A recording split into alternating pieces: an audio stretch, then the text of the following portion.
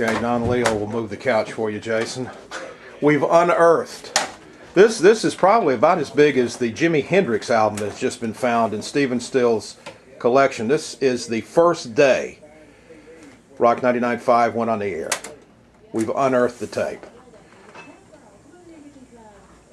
And I believe, who is it, Tony? It's Tony. Tony.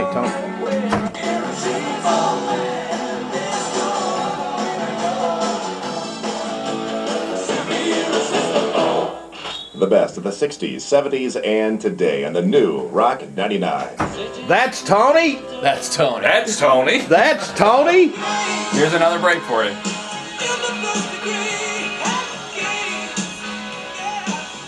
Playing 3 decades of classic rock and roll. The best of the 60s, 70s, and today on the new Rock 99. Of course, head games from the best of. It's Foreigner as we give it to you here 15 minutes past 4:15. This is Tony Curry. Coming up, we're going to be taking you home right around 5 o'clock, and plenty of classic rock and roll between now and then, including some Lynyrd Skynyrd for you, a rock and roll requisition from them, as well as ZZ Top, a little old band from Texas, and a little Steely Dan for you as well. In the meantime, we've got a rock and roll request for some new Bad Company. It's No Smoke Without a Fire. New Bad Company. Rock 99. New Bad. You notice the 1988 tape player that I found to play the tape from 1988.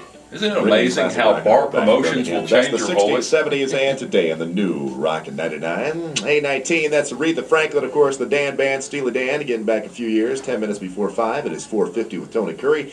And we're going to have some clear conditions tonight, low near 28s on Thursday, some sunshine in the morning, some He sounds like a different person. showers by Absolutely. nightfall. Tomorrow's high right around 58. Sounds like a different person. In Birmingham, we're going to 20 be taking years you home of here in just abuse about 10 to the minutes and vocal more cords. classic rock and roll on the way. Say, Charlie, you made any So there's your sample. That is it. We probably need to somehow digitally convert that and put it on the web somehow. That will be done. We are working on finding old audio over the last 20 years. We're going to put it on the website. So we just have to find a tape player that we can hook up to the computers to actually get it uploaded, but we're going to do that and get it up soon.